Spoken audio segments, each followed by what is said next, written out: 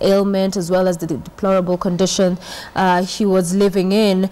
We'll be reading some of those as I just try to get where they are on my phone. But I understand George is back online. George, good morning. Talk to us about, you know, what it is you remember and your thoughts having covered Mzee Ojwang, and of course in this particular sector or area of arts. Your thoughts on this news?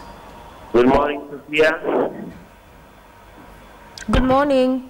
Yeah, it's a sad day for Kenya to lose a man of such immense potential as Mzee Ojwang.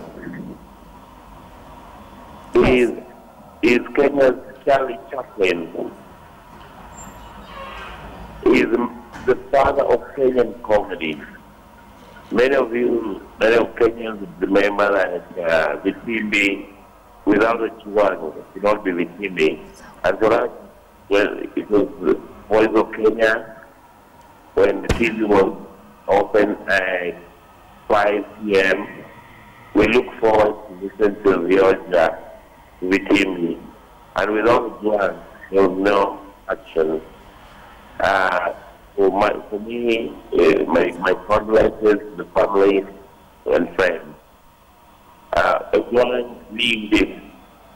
It was the element, the realm of Kenyan TV acting, and also slapstick comedy. It was so good. At his age, it was very hard to find any person who could act, not even in the way he did. And for that, he inspired many. For us to accept, also a film actor, when I was in high school, one of the things we did was just look at Ojwang and just, you know, listen, copy what we did on the TV program and reproduce it on stage at school. And so in that way, you can look at him as a teacher, because in his acting, he taught so many people how to act. And he brought in a lot of ignorance. Yes. In the acting realm, when family, society frowned upon acting as a child. All right, briefly, George, also how do you describe the type of genre that we saw him play out on television, briefly? Sorry? How do you describe the type of genre that we saw him perform on TV for all these years? Yeah, that's why I call him the Charlie Chaplin of Kenya, because he did slapstick comedy.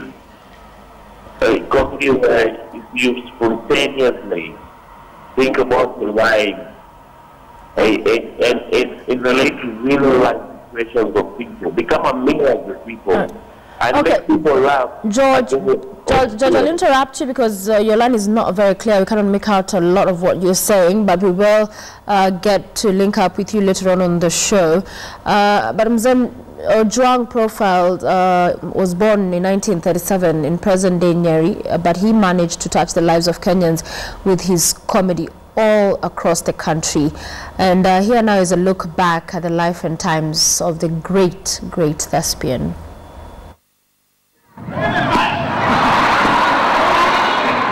When he did his thing, he left everyone in stitches. Benson Wanjau, but who many Kenyans only remembered as Mzee Ojwang Hatari, graced every national moment of honor.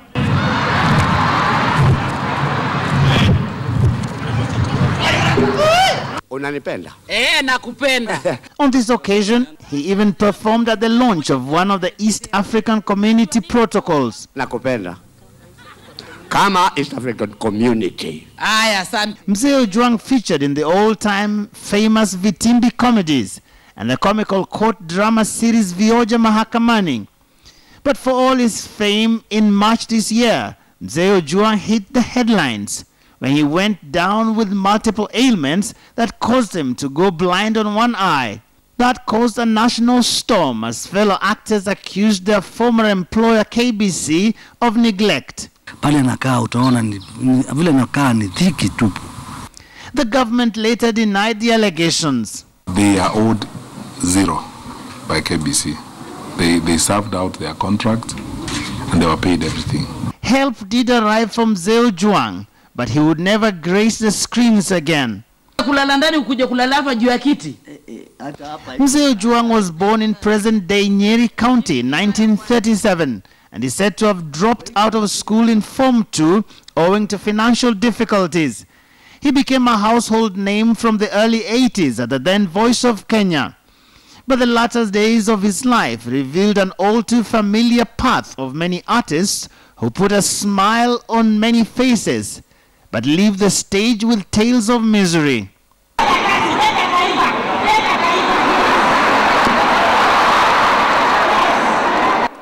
Benson Wanjau, Mzee Ojwang hatari, dead at 78. Jogeo, KTN News.